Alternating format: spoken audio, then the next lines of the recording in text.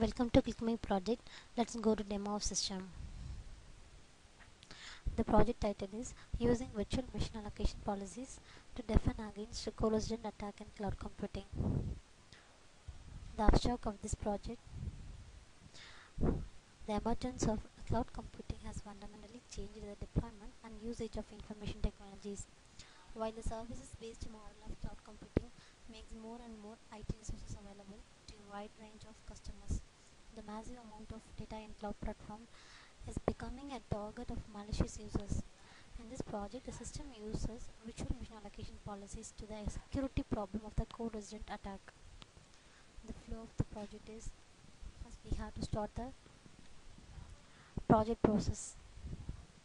Uh, After start the project, we have request the data request from the data set and pass the data from network format to string format.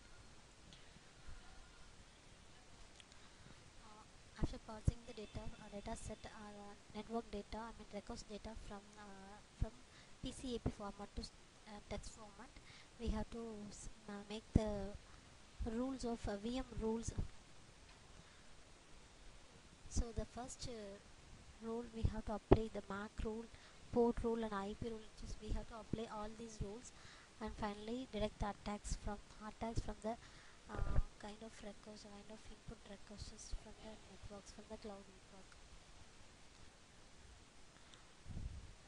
Now we go to the demo of project. First we open the NetBeans and load the virtual machines, project code.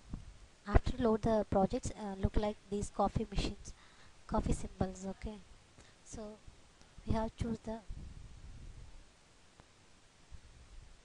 package, which package we have to insert. So just we have to open the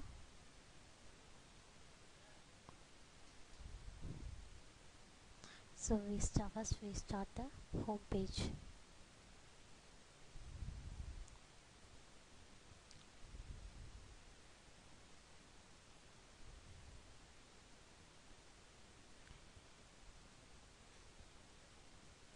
After running the process, first we go to start the button.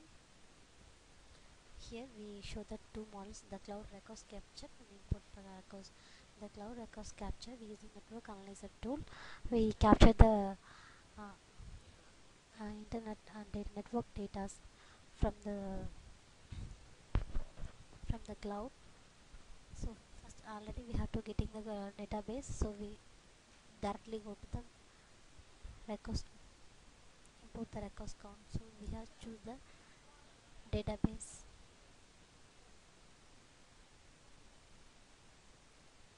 We have to select the data sets from the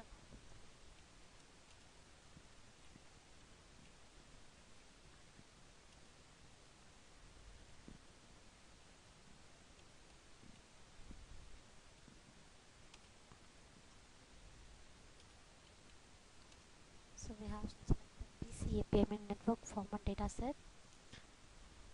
So these details will be displayed. So now we have to import the files, data. In this data import, it will be passing the data from network format to string format. Here we show the data in which internet protocol versions are length, TOS, then total flags for TTL protocols. So all those information, source ID, IP, all those information will be displayed and parsing here. Next we go to transform the data. So this in this phase we have to apply the rules. We have in this paper based on these rules. So first VM rule is least VM rule. That rule depend upon the records to MAC. The MAC is depend upon the machine access control. This is a unique for each network. So in the cloud network, so MAC rule will this MAC will be already vulnerable. So we will delete this process here. So in this Mac will be delete from the virtual machine records. So we have to detect the attacker Mac from the number of records. So we have first we open this. After open this window, we choose the records validation button. Here we look like the two partition of records field. First is duration, packet ID, source port, destination port. So the number of records will achieve from the cloud source. So from that source we have to filter the normal packet, normal records to attacker records. So these records are come from attacker Mac, so we have to delete these records from virtual machines. Next we go to the detect rule again. Second rule is random rule. This random rule is refer the port. So these ports are the vulnerable port and attacker port. So we have delete these port records from the virtual machines. So next we go to detect the port type of records, port type of attacks. So from this port, from this records is kind of records will be come from attacker port. So we have to delete that records in virtual machines. So these attacks are in green color attackers. The top attack, the top list is a normal attacks. Normal records. These records are normal, and the second one is attacker records. So we have to delete these records, users records. Next we go to take the role. Third one is most VM rule.